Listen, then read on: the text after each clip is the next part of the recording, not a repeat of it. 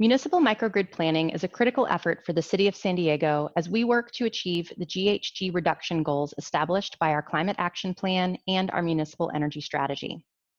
We've committed to bringing our municipal facilities to zero emissions by 2035,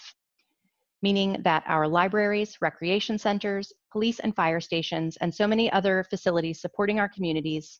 will be super energy efficient, and any energy used by the buildings will come from renewable sources. We know that deployment of smart, connected, distributed energy resources like municipal microgrids is an important first step towards this zero emissions future.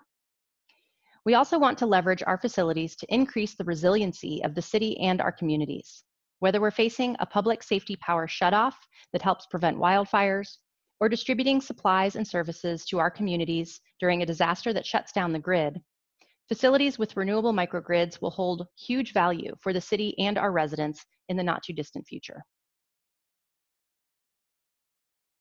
The City of San Diego is excited to work with young entrepreneurs in the Converge program because we know their fresh perspective will bring innovative, new ways of thinking to this effort. The city's sustainability department is comprised primarily of engineers and policy wonks, and we're excited to tap the brainpower of these young entrepreneurs to address this challenge with a systems approach that explores many perspectives and lands on an innovative solution with wide application into the future.